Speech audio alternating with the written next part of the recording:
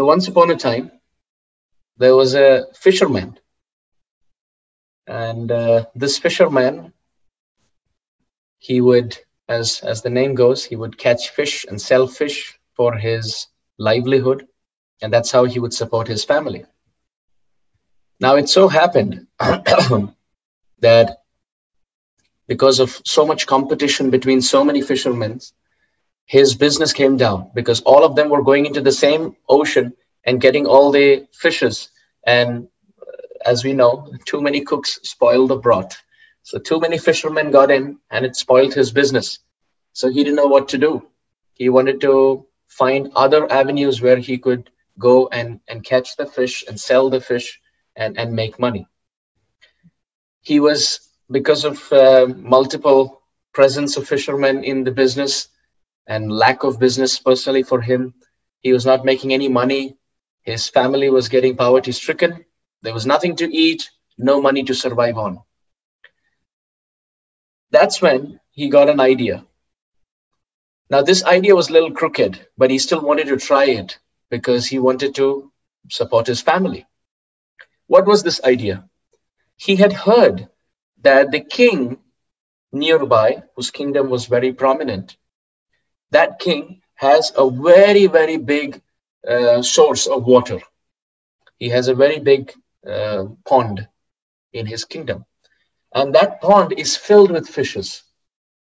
So this fisherman thought, if I could somehow enter this kingdom, put my fishing net, catch all these fishes, and then sell them, I could make lots of money. And I could secretly do that multiple times, so no one will spot me. This was his idea. But there was a very, very strong instruction from the king that no one should come for fishing in my personal pond in this kingdom. No one should come close to this pond. No one should fish here. No one should steal the fish. These fishes are my personal property. They must be protected and nourished. And there should be no harm whatsoever for their existence, for their life. So this man knew that there was a strong instruction from the king. The king had given death sentence to someone who would attempt to touch those fishes because he was personally taking care of them as his own family. This fisherman somehow thought, anyway, as a family, we are dying because of poverty. Why not I just give it a shot? If I am successful, then I come out alive and I can get those fishes and sell them and make lots of money. And if I don't come out alive, the king catches hold of me and gives me death punishment. Oh, then that's fine. Anyway, I'm dying with my family because of hunger and thirst and lack of money and poverty. So I may as well die in the hands of the king. So there's no loss for me, thought the fisherman. But how does he, so his plan was, I'll go in disguise. So what kind of disguise did he plan? He dressed himself up like a saintly sadhu, a saintly man, a holy man. He dressed himself up in a very interesting attire. But at the same time, he carried his fisherman's net with him because that's how he wanted to catch the fish. So he sneaked through like a sadhu. He had put in different beads around his neck and, tilak and different kinds of markings on his body. And he came in like in a dhoti with no cloth on the top. He looked like a sadhu. And he entered without slippers. He entered the kingdom saying, yes, I'm a sadhu. So somehow he sneaked through the backside of the palace where this very famous royal pond was present. He went there and he threw his fishing net in and he was trying to collect some fishes. And lo and behold, what happened? He could see a cloud of dust in the air, which means there were horses galloping, which means the king was approaching the kingdom. This fisherman got scared now because he entered the kingdom when the king was out. But now the king, along with his horses, is galloping his way back into the kingdom, and he feared for his life. He got to know that the king is approaching the pond. So what did he do? He took that fishing net and buried it under the ground and filled it up with some mud and took some dust from the floor and tried to make different mud markings and dust markings on his body, as if he was a sadhu with ashes covered all over his body. And he sat there on the banks of the pond. It was a total drama. Just to save his life, he had dressed himself like a sadhu, and now he hid his fishing net and all the other paraphernalia underground. And with all that mud all over his body, he sat there on the banks of the pond saying, Ram, Ram, Ram, Ram. He acted as if he was a big sadhu in deep meditation, in contemplative samadhi, chanting the holy name. So the king came, and the king saw, who is this person who's on the banks of this pond? This pond belongs to me. When the king came close, he was amazed. Oh, a great sadhu has come to my kingdom. How blessed is my day. How blessed is my life. How blessed is this kingdom that a great sadhu has blessed me. So the king got off the horse and offered complete obeisances at the lotus feet of this sadhu and said, oh sadhu, you are so great. You are so merciful, so compassionate that you have come to bless my kingdom. The Srimad Bhagavatam describes, Janasya Krishna Vimukhasya Daivat Adharmashila Sudukhitasya Anugrahayeha Charanti Nunam Bhutani Bhavyani Janardhanasya Bhavadvida Bhagavata Tirtha Bhuta Swayam Vibho Tirthi Kurvanti Tirthani Swantastena Gadaprata. 2 verses. Now, what is the common thread between these 2 verses? The fact that when great souls come in our life, they are not coming to take anything from us. They are coming to actually give us bhakti. They don't want anything from us. They only want to give us bhakti. When His Holiness Bhakti Charu Maharaj came here to Atlanta, devotees were telling me that when Maharaj came and sat for prasadam, so the host Mataji asked Maharaj, Maharaj, what would you like to have first? She was thinking with respect to prasadam. Maharaj, what would you like to have first? And His Holiness Bhakti Charu Maharaj folded his palms and said, can I have Krishna? Can you give me some bhakti, Krishna bhakti? This is all that I want. Devotees were amazed that even on the prasadam table, Maharaj was thinking only of Krishna. I remember this because it's the context of a sadhu coming in our life only to accept our mistakes and accept our sins, but in return give Krishna to us. And because this session is also dedicated to the speedy, quick, healthy recovery of His Holiness Bhakti Charu Maharaj, somehow this was a common thread. So these 2 verses of the Srimad Bhagavatam mention that when great souls come in our life, into our house, in our life, they don't want anything from us. They don't want to take our money. Bahavaha guravo santi shishyas vittapaharaka sadguru durlabham devi shishyas santapaharaka. Lord Shiva tells Mother Parvati, there are so many gurus, but they're all interested only in taking the wealth of the disciple. But the pure spiritual master doesn't want the wealth. He wants to take away our anxiety. He wants to take away our stress. He wants to take our material attachment. He wants to take away our entanglement in this world. And in return, he wants to give Krishna. So this king remembered that when sadhus walk in our life, they are coming only to bless us with Krishna bhakti. They don't want anything from us. So this sadhu has come in my life. He's come into my kingdom. In fact, he's come close to my pond and he's sitting and chanting the holy name of Ram. How can I serve him? The king offered obeisances, and the fisherman was literally trembling for his life because he was playing this prank, this joke of trying to sit like a sadhu. And he told the king, I bless you, O king. I don't want anything from you, but I bless you. May you be, materially satisfied. May all the opulences and luxuries of this world come into your life. May your family be very happy with you. And at the same time, may you find spiritual inner fulfillment. When the king heard all these blessings from the sadhu, he offered his obeisances and he ordered 5 bags of gold coins in charity to the sadhu. So the sadhu accepted 5 bags of gold coins and he walked out. But here's an interesting lesson. Dear devotees, this is not a fictitious story. This is a real life story. This is a real life story that this fisherman, he walked out with 5 bags of gold coins, and he sat and he thought to himself, if by acting to be a devotee and by acting to chant the holy name of Ram, by trying to act like a sadhu, if I can get 5 bags of gold coins, if I actually become a sadhu chanting the holy name of Ram, won't Ram maintain me? Was the question. He said, I'm trying to be a fisherman and I'm not able to maintain myself. But when I'm trying to act as if I'm a sadhu chanting the holy name, I'm getting 5 bags of gold coins. If I actually become a sadhu chanting the holy name of Ram, won't I be maintained by Sri Ram? How many more bags of gold coins will the Lord give me?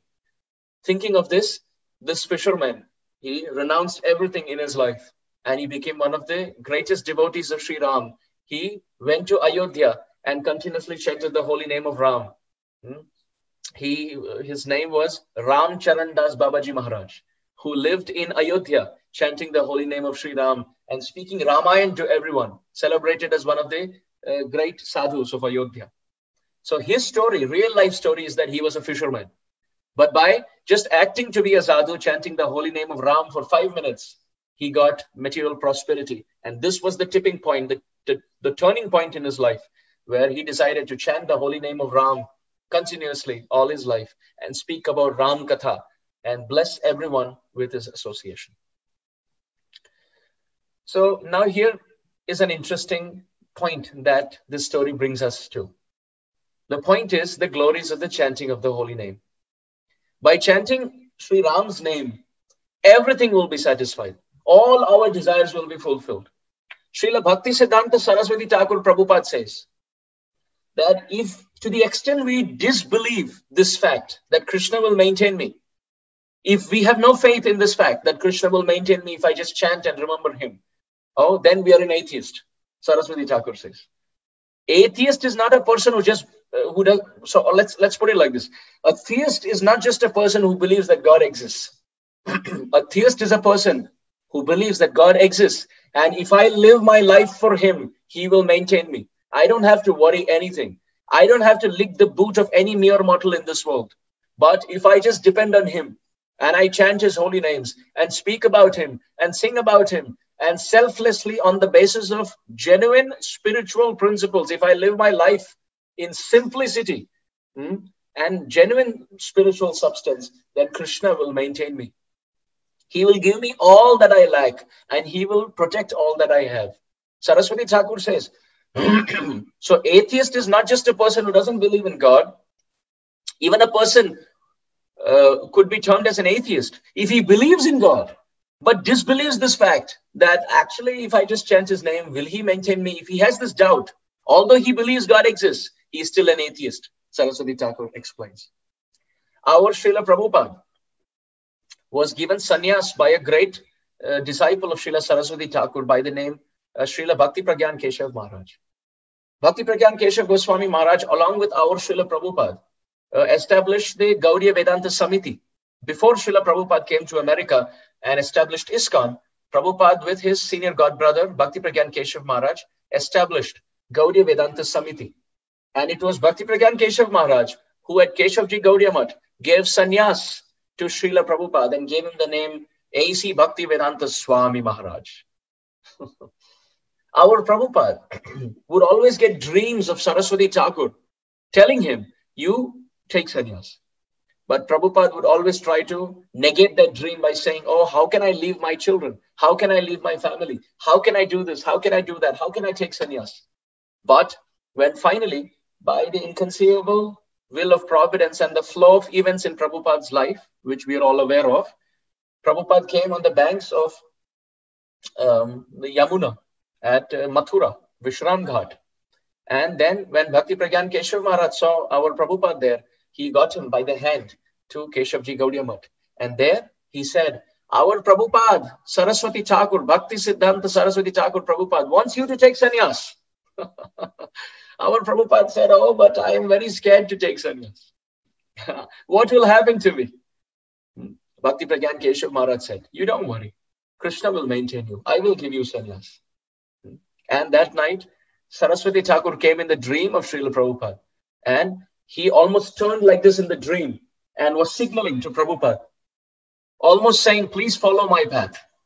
So next morning, Prabhupada woke up and told Bhakti Pragyan Keshav Maharaj, I got this dream where Saraswati Thakur came in my dream and pointed towards me and moved his hand to say, follow my example, follow my footsteps.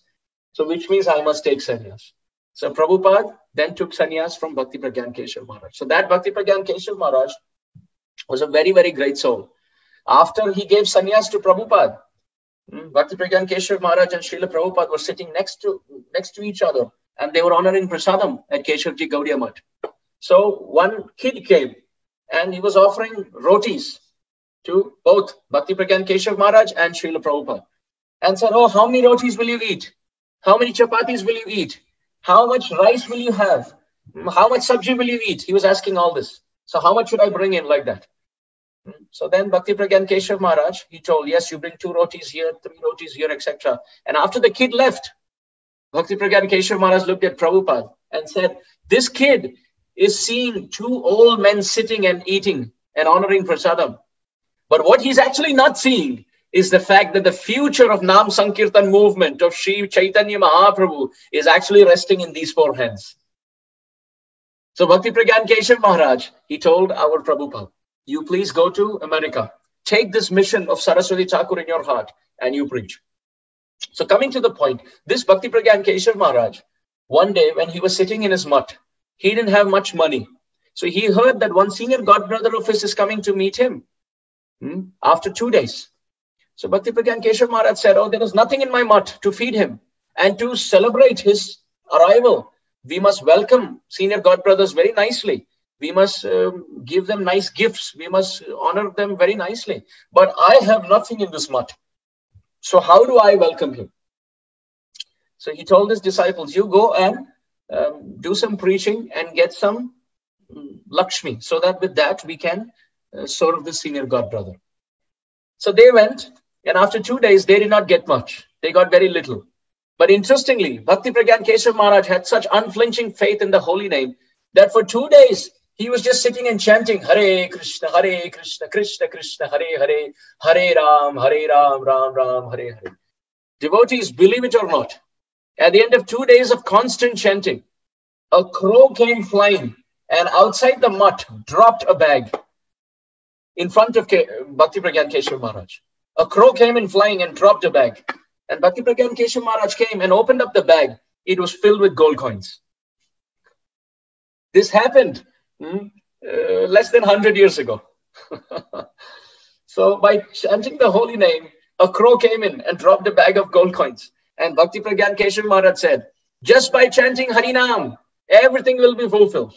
Krishna says in Bhagavad-gītā, Ananyas chintayanto mam ye jana paryupasate tesham nityabhiyuktanam yogakshemam vahamyaham. That if someone is one-pointed, they don't want anything from anyone. They are just remembering Krishna and chanting and preaching about him and reading about him and selflessly serving the Vaishnavas. Srila Keshav Maharaj said, Krishna has promised in the Gita, Yogakshemam Vahamyaham, which means whatever you lack, I will give you. And whatever you have, I will maintain. And if I shower my supreme mercy, whatever you have, I will take it away also. Yasyaham anugrihnami hariseta bhanam shanaya. If Krishna's burst of mercy comes in first, if Krishna wants to please us, he will give us what we want. But if Krishna wants to give mercy, supreme mercy, then first he will take away our wealth. Then he will take away our friends. Then he will ridicule and humiliate us in public.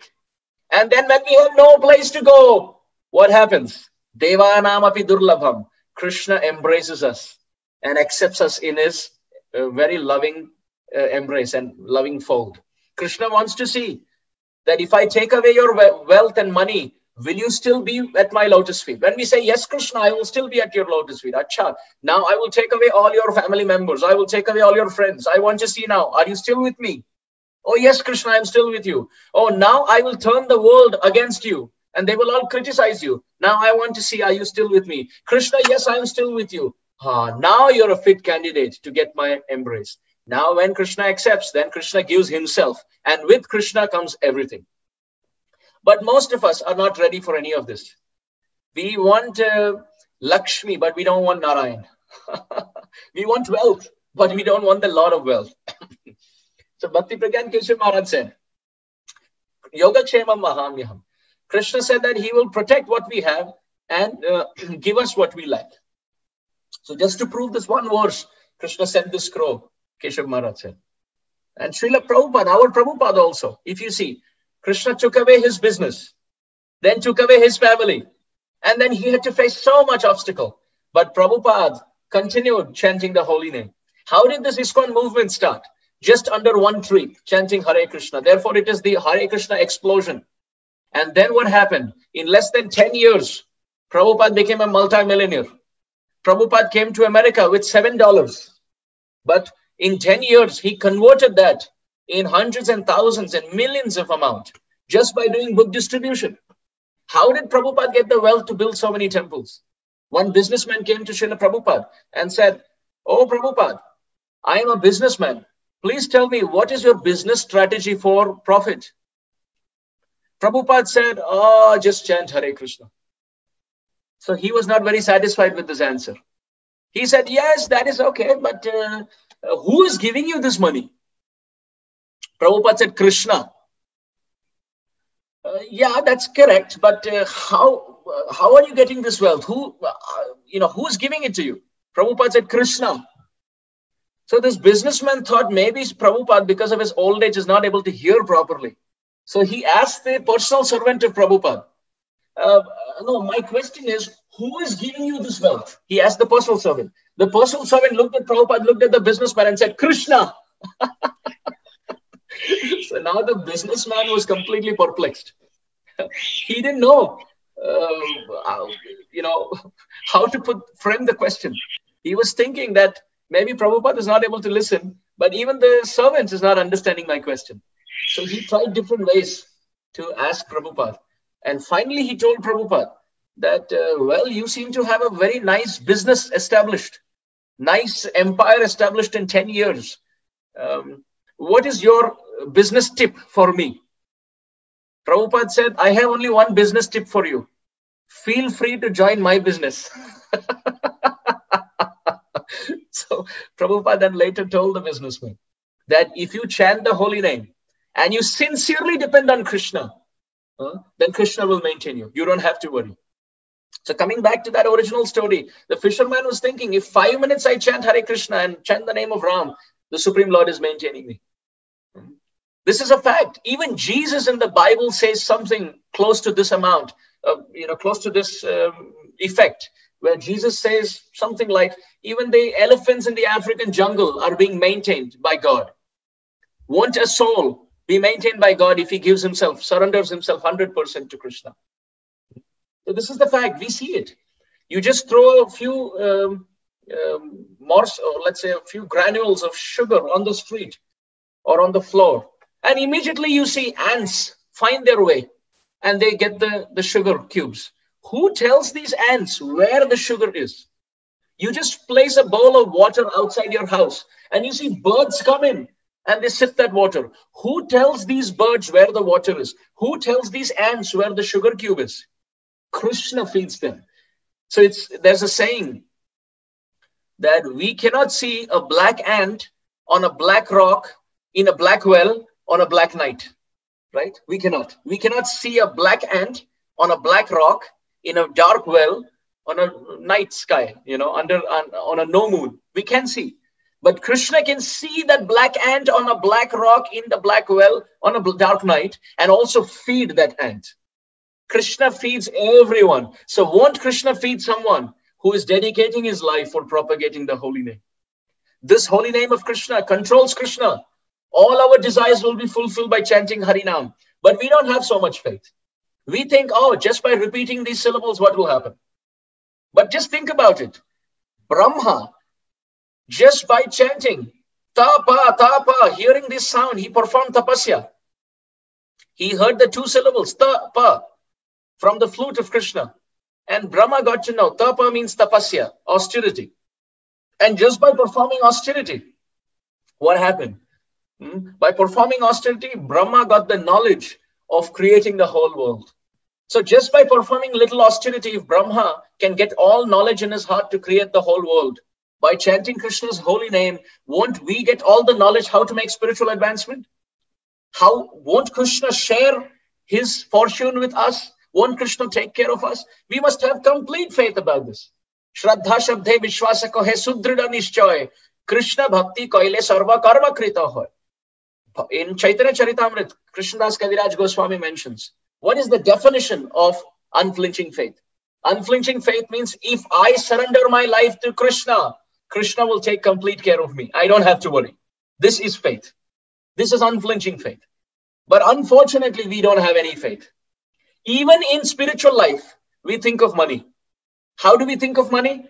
Oh, I am going to do some kirtan. I need some remuneration. I am doing kirtan. I should do kirtan in prime slot.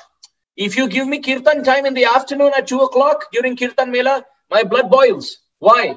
Because there's no one looking at me. But I want it at 6:30 in the evening, 7 o'clock in the evening, when it's jam-packed and everyone can hear my sweet singing. Please tell me, does this singing please Krishna? Where is the intention? Are we devotionally disposed towards Krishna? We are chanting the holy name. It seems like we are uttering the syllables, but we are not calling out to Krishna. What are we chanting? We are chanting Hare dollar, dollar, dollar, Hare Hare. Hare rupee, rupee, rupee, Hare Hare. This is what we are chanting. We want to attract the opposite sex. We want to attract name and fame. We want to see how many people are watching us on Mayapur TV or Facebook Live or, recording on my phone. We want to see, who's seeing me? Who's appreciating my mridanga playing? Who's appreciating my fingers on the harmonium? And at the end of it all, how much money am I getting? So this may appear to be kirtan. But Bhakti Siddhanta Saraswati Thakur says this is Maya kirtan. This is not Krishna kirtan. Because the thought process is not Samsiddhir Haritoshanam. It is not to please Krishna. It is not Hari Bhajan. It may seem to be spiritual activity. But the heart, where is the heart? We don't have to worry about anything. Even if it is afternoon, 2 o'clock, if I'm chanting the holy name to please Krishna, Krishna will break the roof and give me my food, clothing, and shelter. This Vishwas we must have. This Vishwas we must have. If Krishna can feed people who are having illicit sex, who are having meat eating, who are drinking alcohol, who are eating beef, Krishna is Gopal, he's Govind, he's the protector of cows. But those who are slaughtering cows and eating them, Krishna's feeding them and maintaining them. How loving is Krishna's heart? If Krishna can maintain people who are on the path of adharma, won't Krishna maintain someone who is sincerely calling out to him? This is something that we must ask ourselves. Krishna can always hear us. And to please Krishna is the purpose of my life. The purpose of my life is not to become famous. The purpose of my life is not to become wealthy. The purpose of my life is not to become knowledgeable and very educated and etc. These are all supporting limbs on the path of my life. But the main purpose why I'm alive is to bring a smile on the beautiful moonlight face of Sri Krishna. This is the main purpose of my existence. Everything else will come. Think about it. All the celebrities in Hollywood and Bollywood and all of these different movies, they're all famous. They're all very famous. As soon as they step out of their house, there are, cameras and photographs being clicked. And they're like the trendsetters for fashion. They have the best clothing. They have the best food. They have the biggest homes. They have the best cars. They have a lot of wealth. They have so many fan followings. They are very famous as celebrities. But the question is, are they actually happy? So many of them go through bouts of depression and they commit suicide because all of these things put together is not the answer of their life. It is not the solution to all problems. You could be very rich. You could be very, very intelligent. You could be very, very famous. You could be very good looking. You can have as many women around you. You could have the biggest palatial homes. You could have the most attractive cars. But all of this put together at all times in our life still leaves a vacuum in our heart.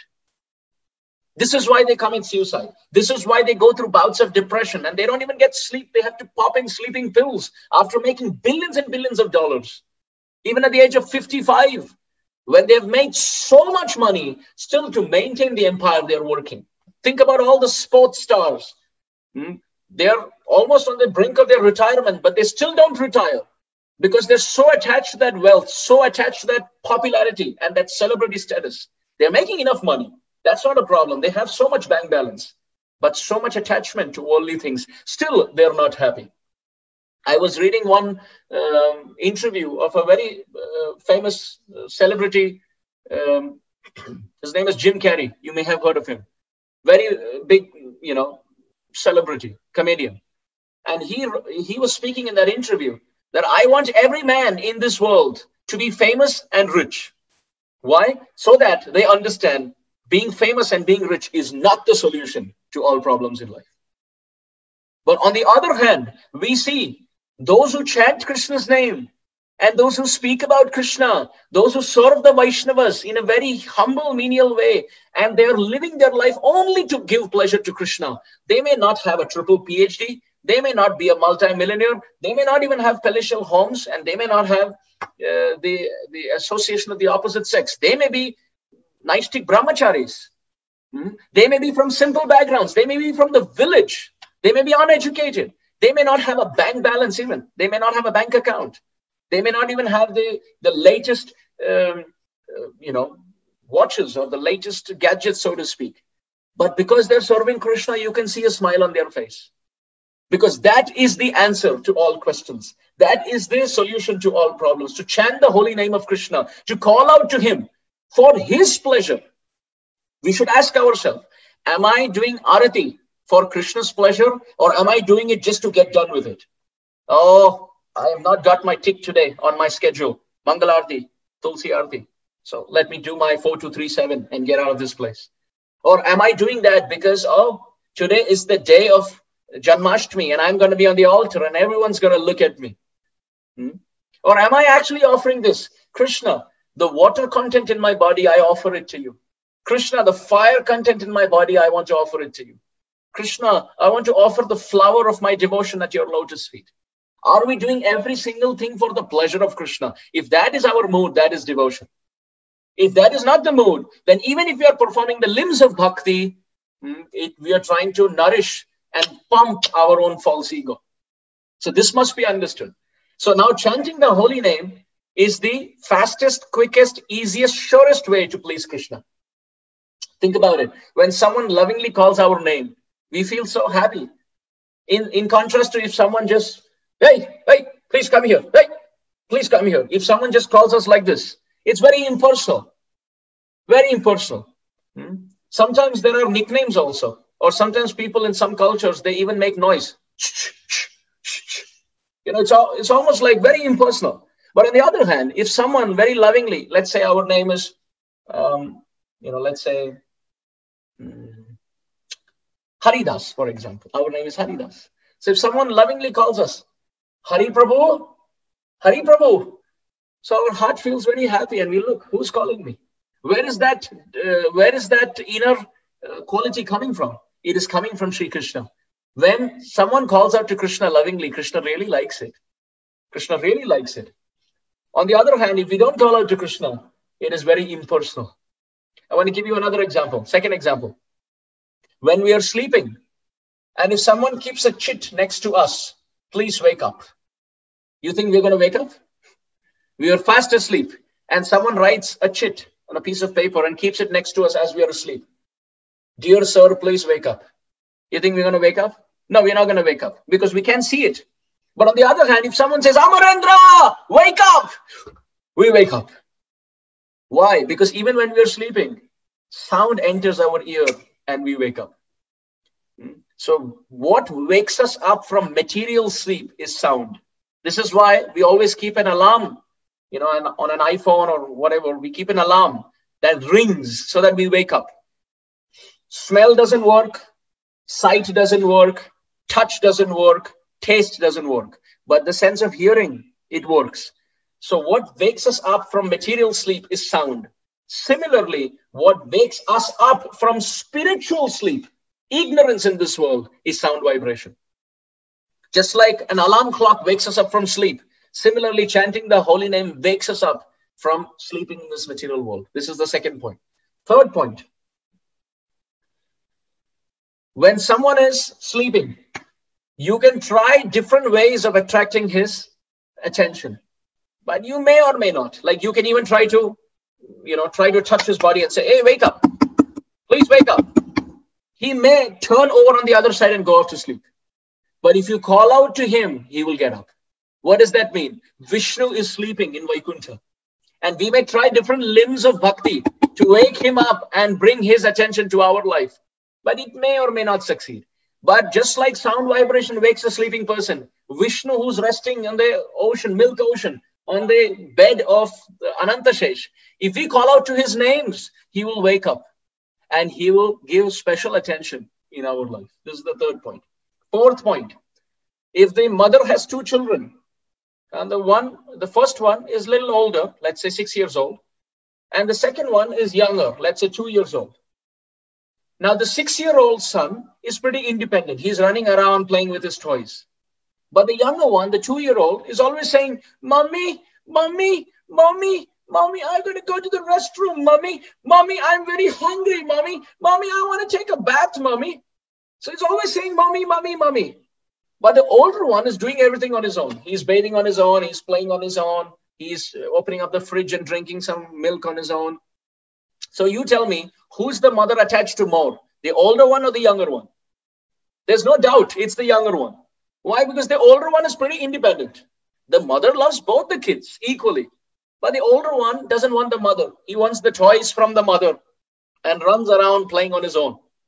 That represents that sadhaka who is pretty independent.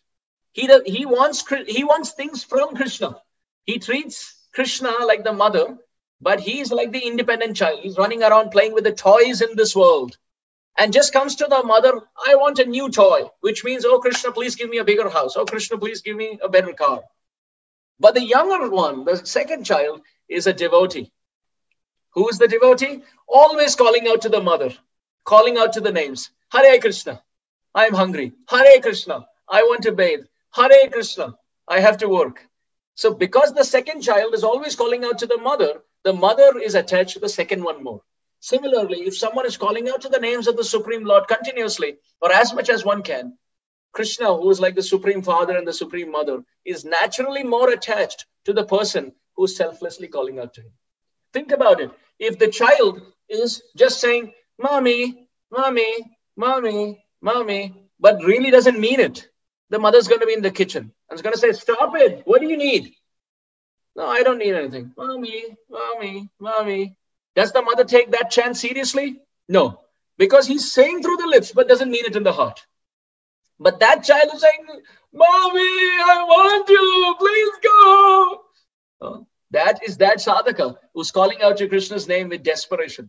The mother gives up the kitchen and runs to the child to help. So therefore, by chanting the holy name, we attract the attention of the Supreme Lord. But the more sincere and intense and helpless our calling is, the more seriously Krishna will take us. Fifth and the final point. Sripad Ramanujacharya says that those devotees who are trying to get the Supreme Lord on the power of their meditation, on the power of their sadhana. Oh, I was initiated so many years ago. I know so many shlokas. Oh, I can sing so many Vaishnava bhajans. Oh, I can do so much book distribution. I can give all these classes. Our Ramanujacharya says those are devotees who are trying to reach God on the power of their sadhana. They are like baby monkeys. You see, when the baby monkey is connected to the mother, what is the baby monkey doing? The mother is not holding the baby. The baby is holding the mother. Baby monkey is holding on to the mother monkey. So when the mother monkey is jumping from one branch to another, it's the duty of the baby to hold the mother. And just in case if the grasp gets loose, the baby falls. Which means if we try to catch Krishna on the power of our sadhana and the pride of our personality, if we are not very fixed up, we will fall down from our position. But for those who sincerely chant the holy name with sincerity, Sripad Ramanujacharya says they are like a kitten calling out to the mother. The kitten does not have to do any gymnastic. The kitten just simply has to sit in one place and say, meow, meow, meow. That's all. The mother, the cat will come and lift up the kitten with so much affection.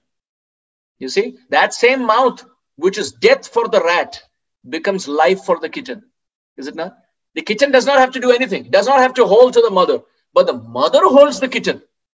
When the mother cat holds the kitten will not fall. When the baby monkey tries to hold to the mother, the baby may fall. But when the mother cat tries to hold the kitten will not fall. Which means when we are very proud of our ability and our talent and all of our skills, we try to approach Krishna on the power of our skill and our ability, we may fall down with time.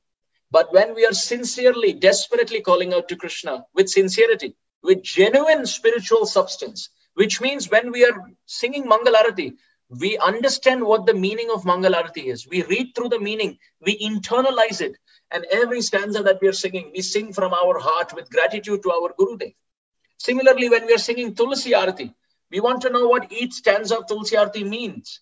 And then we want to digest that in our heart and sing it with all our heart so that we mean what we say. We don't want to be like dancing parrots where we say all these mantras and all these shlokas and all of these things, but none of that is drenching our heart. We want to go heart deep where we understand the essence of what Prabhupada has given us. And every single thing that we do it with absorption. We put our heart there. And then we sincerely call out to Krishna. Even if we are doing deity worship, we are moving our lips and chanting the holy name. Even if we are walking down the street, we are chanting the holy name. We are moving our lips. Krishna has given us this beautiful lips and beautiful tongue. The tongue will never be taken away from our mouth, Krishna willing. It is always there in the mouth. So we can ring the tongue anytime and chant the holy name. Prabhupada would say that in my ISKCON temples, we have multiple bells. You see, in temples you have bells. He said in ISKCON centers we have multiple bells, but they're all hiding in the mouth of the devotee in the form of the tongue. So I want the bells to ring in the form of chanting the holy name. Our Shastras have unequivocally explained this fact that there is no replacement to Harinam. Na nama sadrisham jnanam, na nama sadrisham vratam. There is no knowledge equal to the holy name. There is no meditation equal to the holy name. Why there is no meditation equal to the holy name? Because as soon as I say Haridev, for example, as soon as I say your name, what happens? Immediately the parents in their mind, they get the form, they get the way the boy looks, they understand his voice, they understand his character, they know how he behaves. So his form, his qualities, his pastimes, quote unquote, come just by uttering the name. So similarly, when we say Krishna, the name of Krishna is so powerful, it can bring the form, the qualities, the pastimes, the abode, the paraphernalia, the associates of Krishna just by that sound into the lotus of our consciousness. So we must invest enough time in chanting Harinam. Every morning, for many hours, we should sit and chant the holy name. This is the time to give for Krishna. You can get to know a sadhaka on two parameters. What time he wakes up and what is the first thing that he does after waking up. Many business tycoons also wake up at 3 o'clock and 4 o'clock. But what do? They do some yoga, they do some pranayam, they hit the gym, they go for jogging, and they continue their daily schedule. Why are they doing all that? So that they remain healthy. Why they want to live healthy? Because they want to live long. Why they want to live long? To enjoy more. So they're waking up at the right time, but they're not doing the right thing. But you can understand a sadhaka by what time he wakes up on the basis of his lifestyle schedule and how many hours and he gives for chanting and what he does early in the morning. So if we prioritize Krishna's holy name in our life, Krishna will prioritize us in his life. All the Shastras have described Vede Ramayane Chaiva Purane Bharate Tatha Adav Ante Cha Madhye Cha Hari Sarvatra Giyate. The Vedas, the Puranas, the Upanishads, everything, the Mahabharata, the Ramayana, in the beginning, middle and end have mentioned this point that there is no equivalent to chanting Harinam. There is no sadhana equal to chanting Harinam. So chanting Japa and chanting Kirtan is the heart of the Sankirtan movement. Sometimes we see we are attached only to Kirtan, but not very attached to Japa. Then what happens is that in Kirtan, we are attached to the melodies. We are attached to the harmonium playing.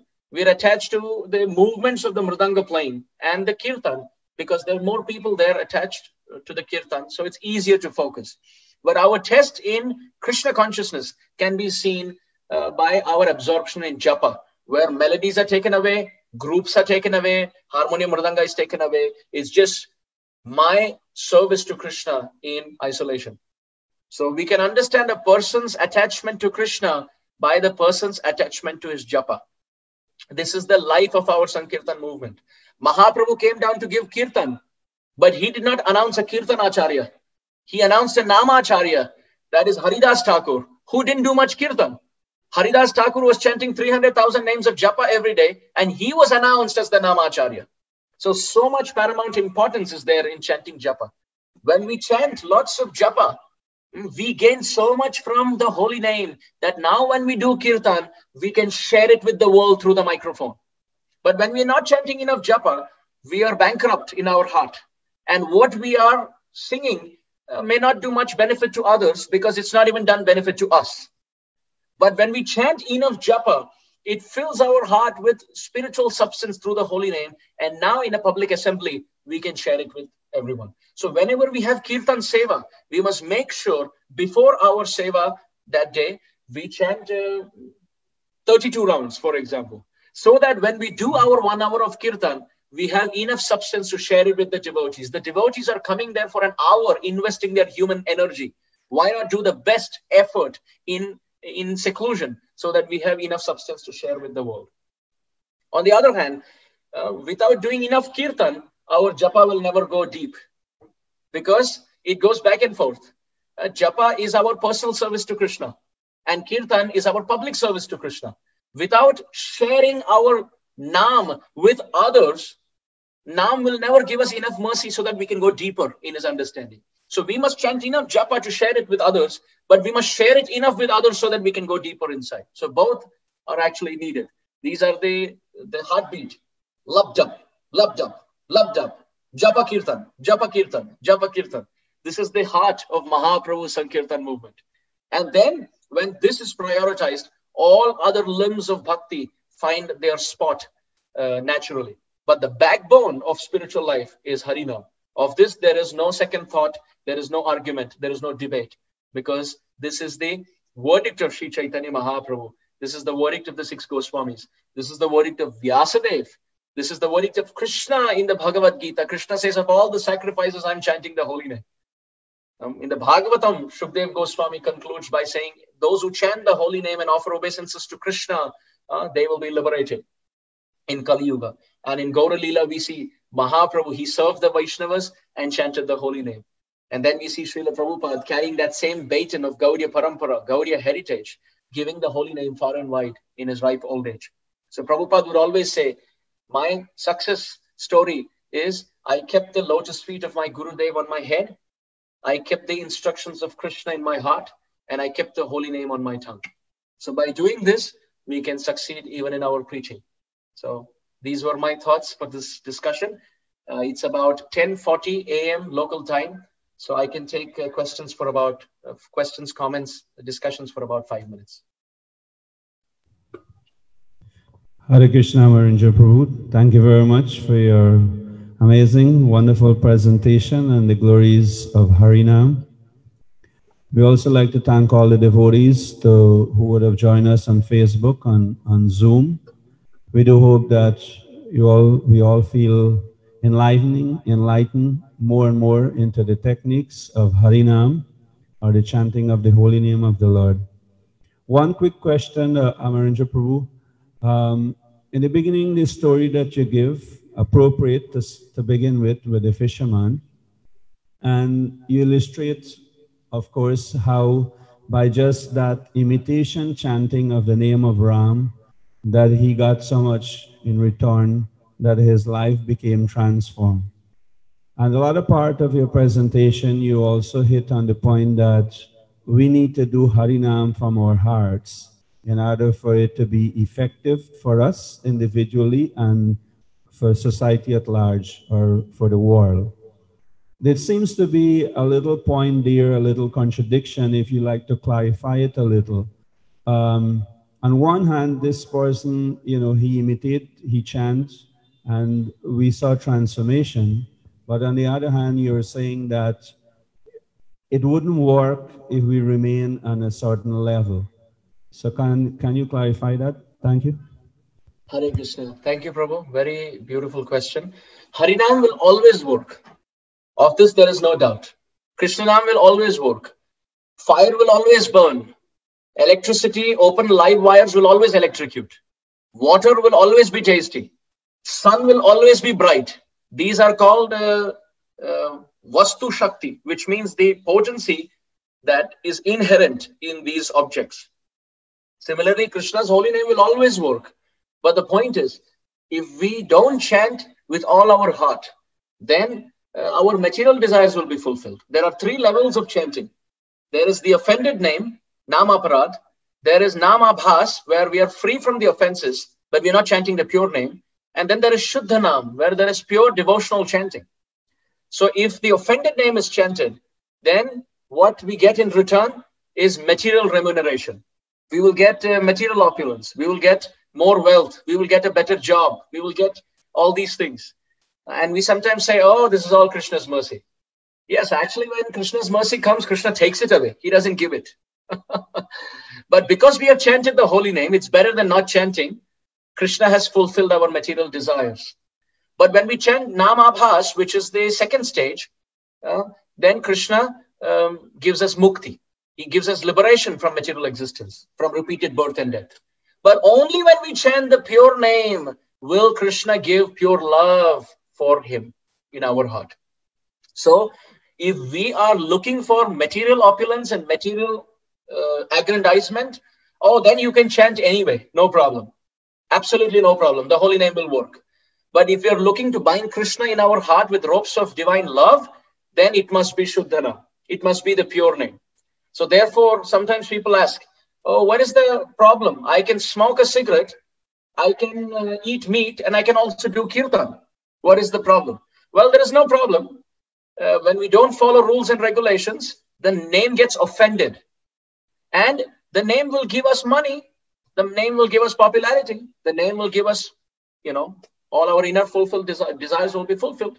But you will not get prema. You will not get love of God. For that, one has to call out to Krishna sincerely, which means one has to take shelter of Sri Guru. One must serve the spiritual master, accept the favorable, reject the unfavorable, and sincerely, without criticizing, without offending anyone, practice this path of Nam Bhajan. Then one will get uplifted. So if you say, if you don't chant sincerely, we're not going anywhere, which means, oh, we may not get love of Godhead, but all our material desires will be fulfilled. There is no problem. The name will always work. The name will always work. The name will never fail. The name will never fail. So that conviction we must have. Even if I'm chanting once, Krishna, that name will always remain in my account, even 10 million lifetimes from now. So why shouldn't I invest enough time in chanting the holy name? Someone will say, well, how do I come to the platform of Shuddha Nam? I am at the platform of Namaparad, offended name. How do I rise? Well, we rise up by chanting. Just like when we fall onto the ground, we get up by holding the ground. Is it not? When we slip and we fall, we hold the ground and we get up. Similarly, when we have slipped repeatedly on the path of chanting the holy name, we climb up the ladder by repeated chanting. We say, I have no taste in chanting, therefore I don't chant. Well, that means there is more need for us to chant. Because I have no taste, I must chant more. We sometimes think when the taste will come, I will chant more. It doesn't work like that. I want to chant more so that the taste will come by Krishna's mercy. And when the taste comes, I will continue chanting more and more and more. So the way to go up is to continue chanting. If we give up chanting, then we lose all faith, lose all hope. So whatever comes on our way, we accept Krishna's mercy, but we still don't stop.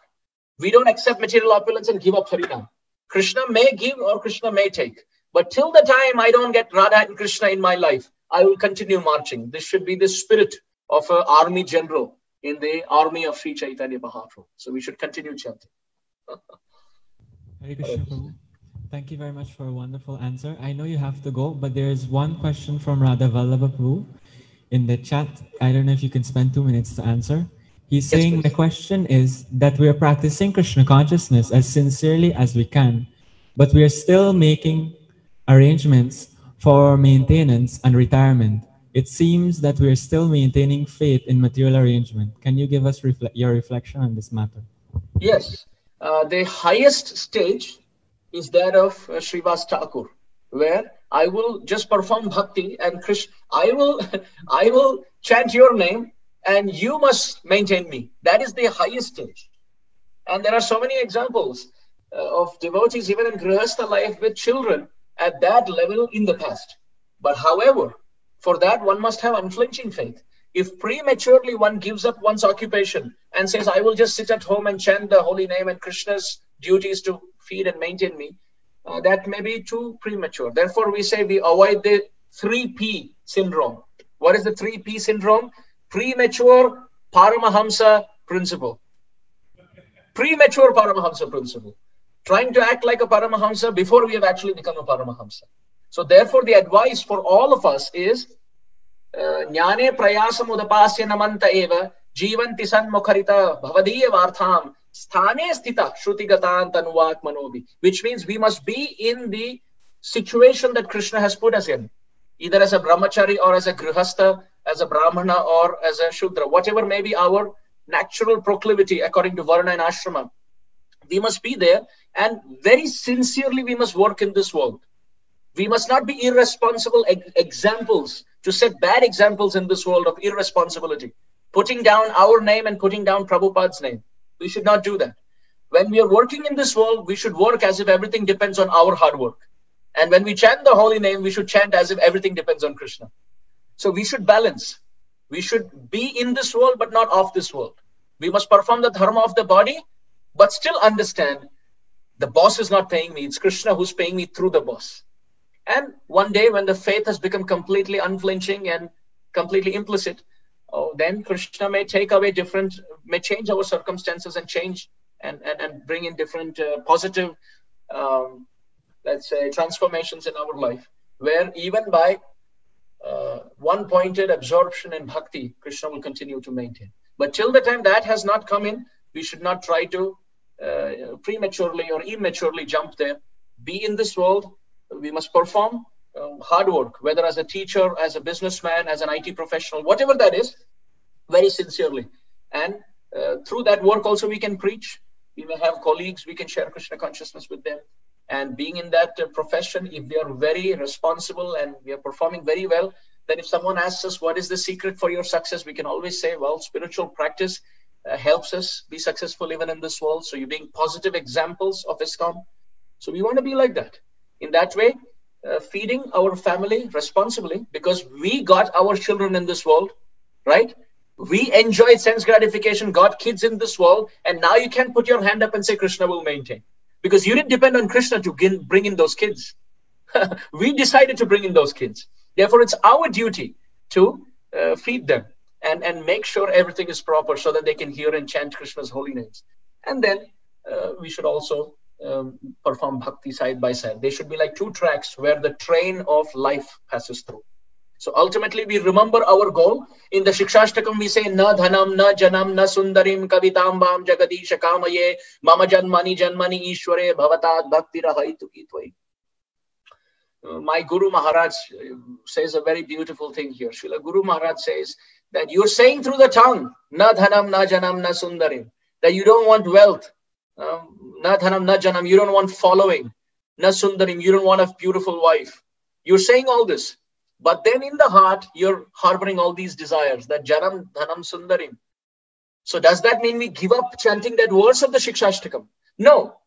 We tell Krishna at the moment, I'm wanting wealth and this is my precarious situation. This is my deplorable, unfortunate situation. But Krishna, I am chanting this to tell myself this is the ultimate standard that I want to reach someday. I want to be free from these desires. So we keep our eyes in the sky, but we keep our foot on the ground.